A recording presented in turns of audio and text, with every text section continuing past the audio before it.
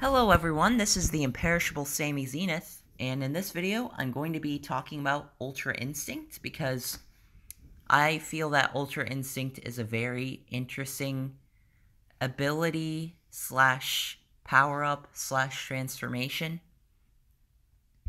and perhaps one of my favorite things from the modern era of Dragon Ball to talk about. So, in particular, I'm going to be talking about the higher grades of Ultra Instinct that Whis mentioned in the latest chapter of Dragon Ball Super. I'm very intrigued as to what these higher levels of Ultra Instinct might be, whether it's simply getting stronger in the state of Ultra Instinct, which I think is a distinct possibility.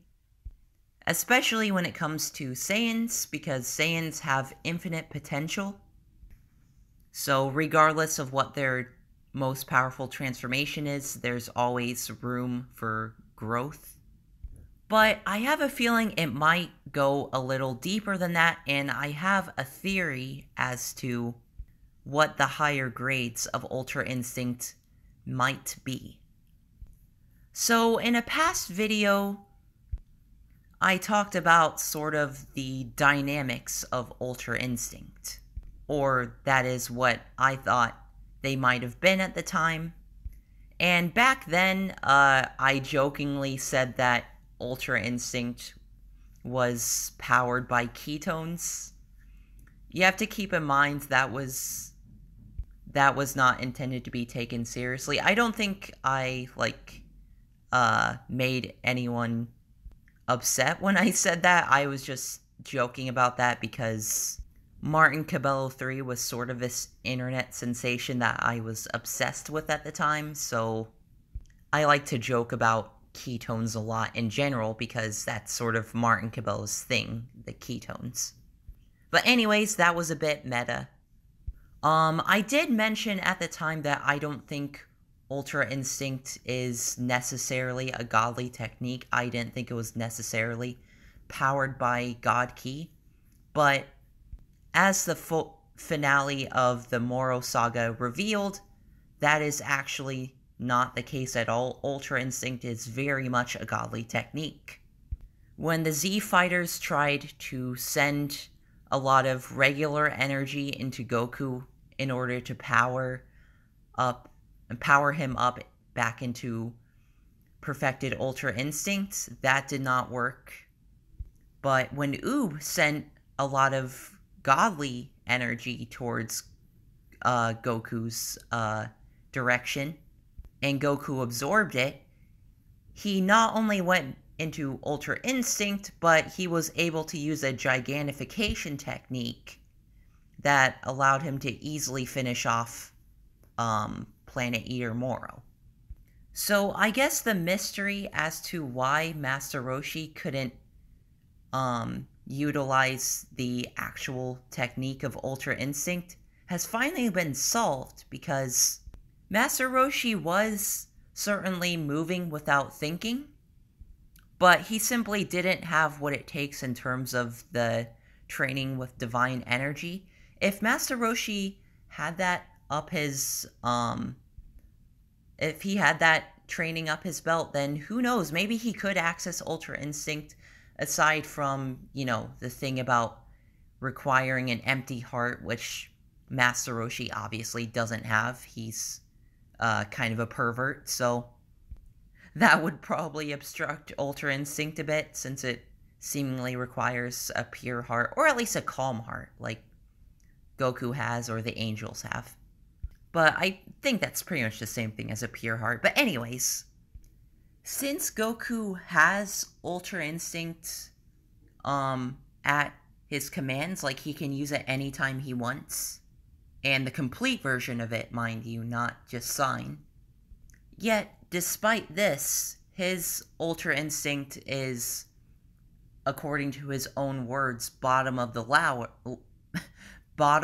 ladder, and the Ultra Instinct that the angels have and the Grand Priest has, especially in comparison, far dwarf that Ultra Instinct ability that Goku has.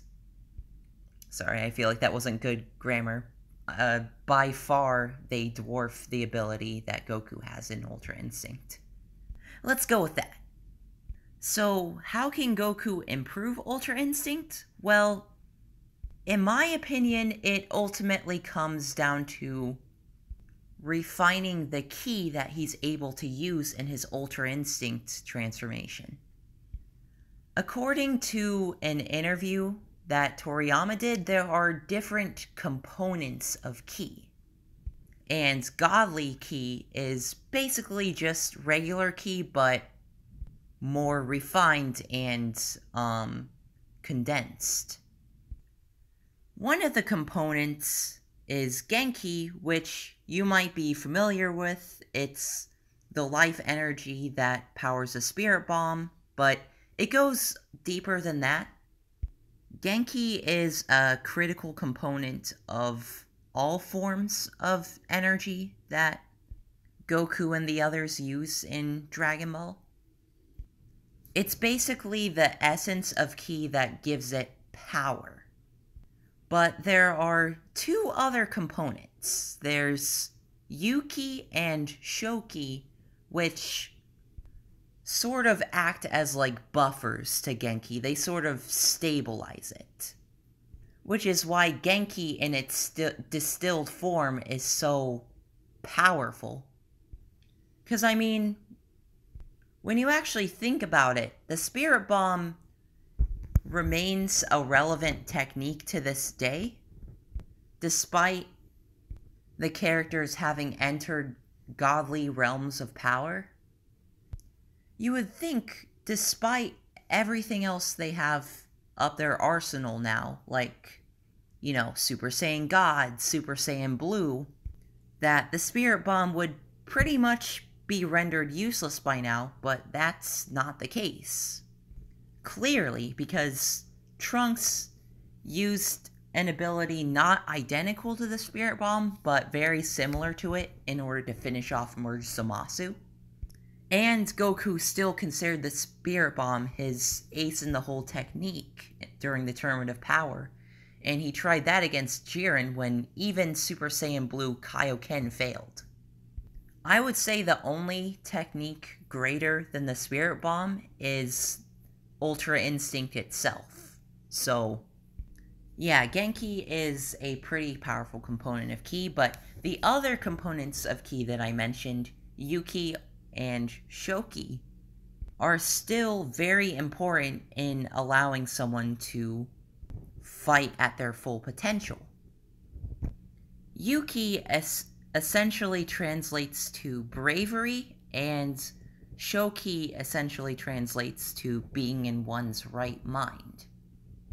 So let's think about how this might, let's think about how these, forms of ki might manifest into Ultra Instinct.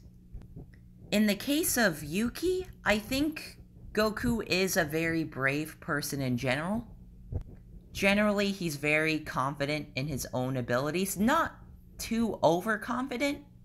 Whis even said that Goku, like, drops his guard a lot. And he still does that to this very day. He hasn't fully learned his lesson.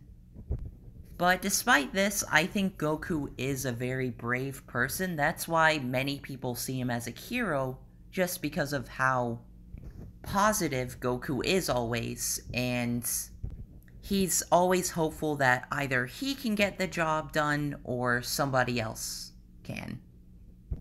Such as Gohan or Vegeta or someone like that.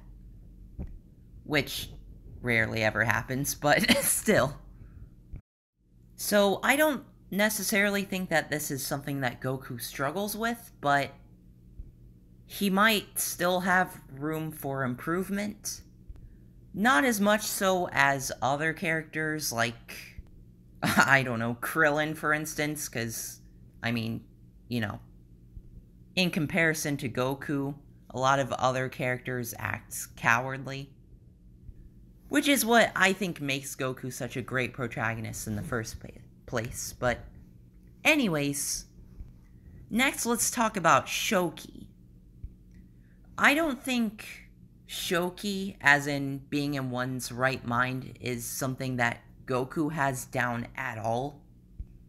I mean, this is pretty much proven near the climax of the Moro saga when Goku offers Moro Senzu Bean, despite Moro pretty much being the embodiment of evil. Goku knows this the moment he met Moro. He knew this guy was pure evil. Like, he literally sensed thousands of lives crying in agony within Moro. That pretty much established from the get-go that Moro is not a good guy. He will never be a good guy. He's quite possibly the worst of the worst. So, I mentioned this in a previous video. Goku giving a Senzu Bean to Moro. I don't know if he was in his right mind when he did that, because from my perspective, and based on another YouTuber's speculation named Revolution, he came up with the theory that Ultra Instinct, at least Ultra Instinct Goku, does in fact have a weakness, and that appears in the form of Goku pretty much reverting back to his old ways, so to speak. Which would be, you know, showing mercy to everyone despite how evil they are. Goku's learned this lesson in the past. He shouldn't have to learn it again, so maybe Ultra Instinct flips some sort of switch in Goku's mind that makes him a bit more impulsive and less rational. I still think that's a possibility, but who really knows? Nevertheless, I think the Shoki aspect of Ki is definitely an area that Goku needs to work on. And lastly, Genki. I know that Goku has no knowledge of the Spirit Bomb and Spirit Control, as in balance of mind, body, and spirit. But despite understanding these things, I don't think Goku necessarily would be as proficient at manipulating Genki as, say, an angelic being would be. Because, like I said earlier in the video, Genki is pretty much the facet of Ki that gives it power. It's pretty much vital energy, whereas I would say Yuki and Shoki are more so like mental barriers. I think Genki is a physical barrier, almost. In fact, I have a feeling that if my theory about the higher grades of Ultra Instinct being tied to the different parts of Ki, I have a feeling if my theory has some weight to it, then Genki will probably be the toughest hurdle to overcome, because Goku is simply nowhere near the Angels' level in terms of strength. Angels are not only immortal and no Ultra Instincts at birth, or at least that's what has been implied. Like Beerus said in the newest Dragon Ball Super chapter, that Whis is simply in the Ultra Instinct state all the time. Like, effortlessly. He doesn't need a transformation for it, like Saiyans seemingly do. So, I think considering that angels are immortal and just have Ultra Instinct innately, I don't know. I don't know if Goku will ever be as strong as Whis. Or the Grand Priest, let alone Whis. I just don't think it'll happen. Goku's only in his mid-40s. And Saiyans only live to be, like, I would assume like 200 years at best. So unless Goku like wishes for immortality or something, I don't know. I don't think Goku will ever be that strong. But I think just gradually fine-tuning Ultra Instinct in the other grades that I mentioned, you know, the bravery aspect of Ultra Instinct and the sober-mindedness aspect of Ultra Instinct. By that, I mean, I don't mean sober as in, like, you know, obviously Goku doesn't drink. I'm saying, like, right-mindedness, basically. You know, because I think Goku acts immature a lot. And even the bravery aspect of Ultra Instinct, even Goku gets surprised at times. Like, when Moro became, like, one with planet Earth, I don't know if you guys saw the cliffhanger for that chapter, but Goku was pretty surprised. Like, he was shocked. And even recently when he was training with Whis, before Whis KO'd him, he had this, like, surprise expression on his face. So, like, clearly Ultra Instinct doesn't cancel out emotions. It's caused by a shock to one's emotions, but it's still possible to emote while you're in Ultra Instinct. And not just Goku, even the angels seem perfectly capable of having a wide range of emotions despite being in Ultra Instinct all the time. I mean, angels are usually pretty level-headed, but, like, for example, Whis often gets excited about, like, food a lot, and I don't know if you remember the one time that he, stepped in, like, Dr. Slump poop, you know, the pink poop that appears in Dr. Slump a lot. Clearly, he was pretty grossed out by that. My point is that, you know, I think fine-tuning Ultra Instinct and overcoming some of the mental barriers won't necessarily entail, like, completely discarding emotions, because I don't think that's necessary for utilizing Ultra Instinct. So I talked about what the higher grades of Ultra Instinct might be, as in mastering Shoki, mastering Yuki, mastering Genki, and what would come last? What would be the ultimate goal in terms of truly mastering Ultra Instinct? Because people call the silver-haired form of Ultra Instinct mastered a lot, which I've said this before. That's simply false. Just because Goku can use the complete version of Ultra Instinct, as in dodging and attacking without thinking, that doesn't mean it's mastered, you know? Like, clearly the version in the Tournament of Power was far from mastered, considering each time he used it was by accident. And even now that he can use Ultra Instinct completed whenever he wants, he's probably still weaker than Beerus. Like, Beerus could probably still beat him in a fight just because of the power difference between the two.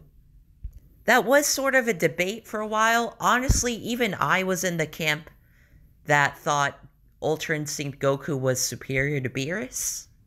But in light of recent information, particularly Beerus' reaction to Planet Moro saying that he could finish off Planet Moro quickly, I'm pretty sure that was meant to suggest, at least as far as the manga continuity goes, Beerus is still more powerful than even perfected Ultra Instinct Goku. That is just my observation anyways. But anywho, I think the ultimate goal that Goku would be striving for in Ultra Instinct would probably be, using Ultra Instinct in base form. Or just simply being able to use Ultra Instinct, the technique of it, in any of his forms. Like, if he's a true master of Ultra Instinct, then he shouldn't have... He shouldn't only be able to access it in a specific transformation. He should be able to use it in base, Super Saiyan 3, Super Saiyan God, Super Saiyan Blue, really any of his transformations. But in order to do this, I think Goku would have to find a way to use God Ki in base form, which he was apparently able to do in the Revival of Frieza movie, but I think that's since been retconned. I think that's been retconned to mean Goku was simply as strong as Battle of Gods Super Saiyan God Goku, just in his base form. Which I guess that makes sense too, because, you know, having God Ki doesn't automatically make you, like, superior to anyone with regular Ki, as shown by the likes of Gohan, Android 17, Hit, Jiren, and I can go on with that. So so I think the Saiyan Beyond God thing is just a common misconception. It's Goku using regular Ki, but he's still as strong as he was in Battle of Gods. But I think if he wants to use Ultra Instinct in base or any of his other Super Saiyan transformations, then he would have to find a way to access God Ki in base, and from there, incorporate Ultra Instinct. And he would probably have to overcome all the other mental and physical barriers to using his Ki more effectively that I mentioned. So that's my theory about the higher grades of Ultra Instinct. Again, it might not be that. It might not be, you know, the Genki, Yuki, Shoki thing. It might just be simply getting stronger in Ultra Instinct. Because, I mean, this is Dragon Ball. Like, we tend to overthink things when it's really a lot simpler than it is complicated. Now, as for the alternative path that Vegeta is supposedly learning from Beerus, that supposedly still puts Beerus above Goku, mind you. As for what that technique might be, I haven't a clue, but I'm just guessing that it's another high-speed technique like Ultra Instinct. As in, I think it's a technique that would not necessarily increase Vegeta's power, but rather his speed.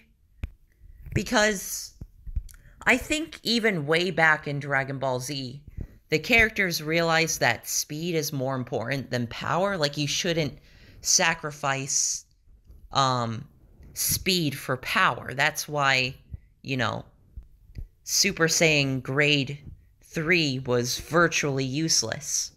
So, if anything, you want to be doing the opposite, which is why I think maybe, just maybe, whatever Vegeta's learning will somehow be related to the technique that, I know it sounds random, but the technique that Dispo used in the Tournament of Power, or just in the anime version, but it was like the super light speed mode or the super turbo speed mode, depending on the translation. But basically, it was a technique that dramatically enhanced Dispo's speed, because despite having the reputation of being like the fastest warrior in Universe 11, he was still slower than the likes of Golden Frieza, and I would assume also Jiren. But when he tapped into super light speed mode, he was faster than Golden Frieza and gave both Golden Frieza and Ultimate Gohan a hard time. And I would argue that he was possibly possibly faster than Jiren. I didn't say stronger, I said faster. So, in the case of a god of destruction, when you reach a certain level of power, a certain plane of power to where you can destroy planets with a flick of your finger, having a technique that simply increases your power level isn't necessarily that useful.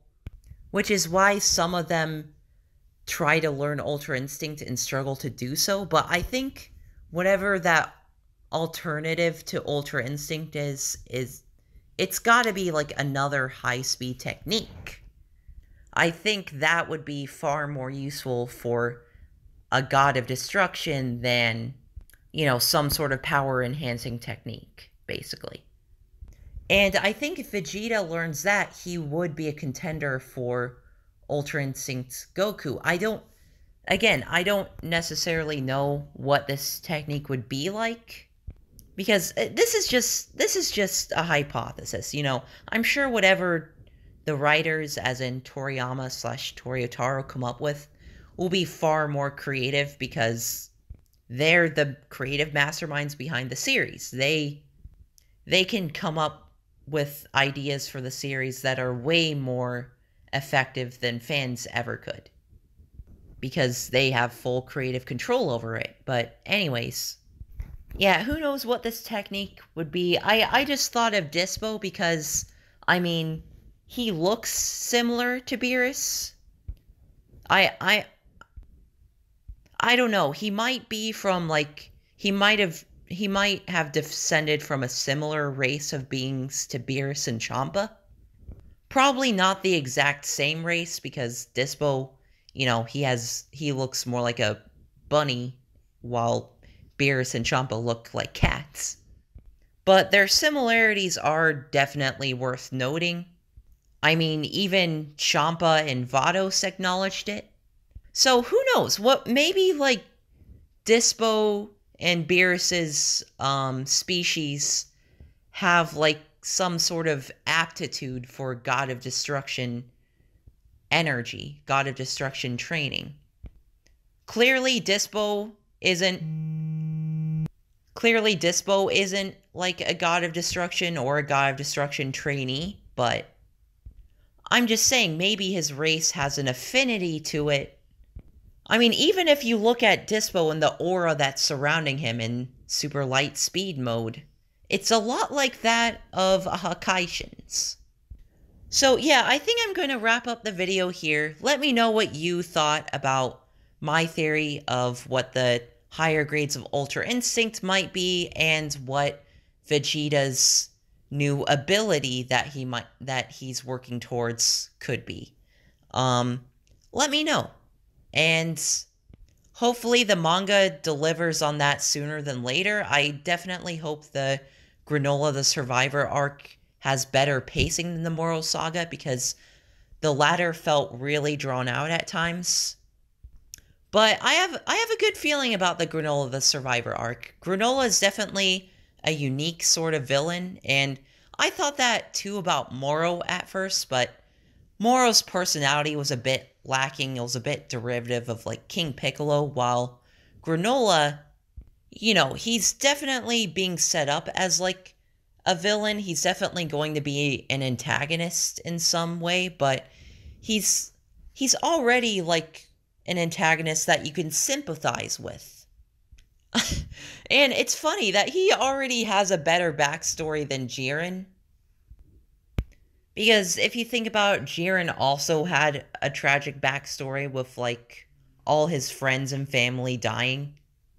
But Jiren's backstory was, just a lot more unoriginal, and I think Granola, we feel more of a connection with him because we know that it was the Saiyans that terrorized him, and from the looks of it, it appears to be Bardock who invaded the planet of the Cerealians in the past. So that might come back to bite Goku, because if Granola by some chance knows what Bardock looks like in his humanoid form, then yeah, Granola's gonna be pissed at Goku. But anywho, Granola Saga is shaping up to be pretty good. Curious as to how he might surpass Ultra Instinct, because that seems to be what they're setting up. I don't know how he's going to pull that off, though, because he seems pretty weak. Like, I don't know if he's even stronger than, like, Saiyan Saga Goku at this point. So, I don't know. It's definitely interesting. And, again, let me know what your thoughts are in the comments. Also, guys, I'm still doing the end of video squad thing. That wasn't just a one-time thing. I want to do that in all my videos now. So, if you have a comment that you want me to respond to in one of my videos, just leave the just drop the hashtag end of video squad. That would be really cool, and it lets me know that you guys are watching till the end of the video, because that is important to me. I think it's important to anyone who's a maker of YouTube videos that they want people to, you know, watch their videos all the way through. So just leave a comment with that hashtag, of course, and I'm going to be responding now to a comment that I've selected from the previous video that I did, which was the game pitch about a Pac-Man World Remastered Trilogy. And this person actually did leave the hashtag end of video squad, and they go by the name Aaron J. So let's read his comment. He says, I've actually never heard of the 3D Pac-Man games before, so I'll definitely check them out. I agree that Super Mario 3D All-Stars is way overpriced. You can get more modern games on the Switch, such as the complete BioShock collection, for cheaper than All-Stars.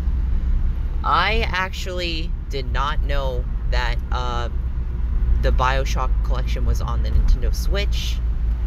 Maybe that's not what you meant to say, but if that's the case, I was not aware of that. That's actually really cool if it is.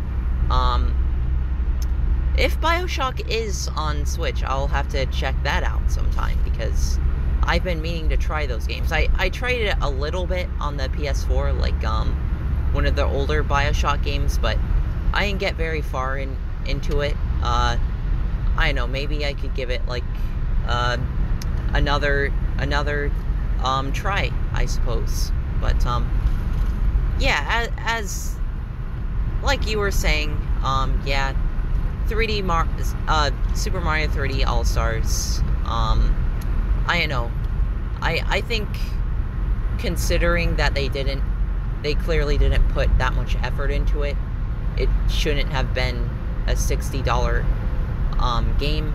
If anything, it should have been like maybe $30 to $40 at most. But it is what it is. I still ended up buying it, and I enjoyed it. I don't know, couldn't help but think, like, hey, wouldn't it have been better if they completely remade these games? But oh well. But yeah, I think if they make a Pac-Man World Remastered Trilogy, they should definitely, like, do full-fledged remakes of those games. I think they definitely deserve that sort of treatment. And yeah, definitely, if you can, give the Pac-Man World series a try. I do not think you'll regret it if you are into 3D platformers in general from that time period. But anyways, I'm gonna conclude the video here. Thank you all so much for watching, and subscribe for more videos. I would love to make more Dragon Ball related videos. I'm very passionate about Dragon Ball. It's just a shame that not many people watch these videos, especially the ones about Dragon Ball. because it's something I'm so passionate about. Not saying it's anyone's fault for not watching my videos. If anything, it's my fault. But you know, still, I feel like sometimes when I see the low view counts on, like, my Dragon Ball related videos, it kind of discourages me from making them, but I'm still gonna continue to make them anyways, because I'm a big fan of Dragon Ball, so I'll talk about it regardless. And I know there's still some people who watch these videos, but yeah, this video has definitely gone on long enough, and if you watch till the end, you have my gratitude. Anyways, goodbye.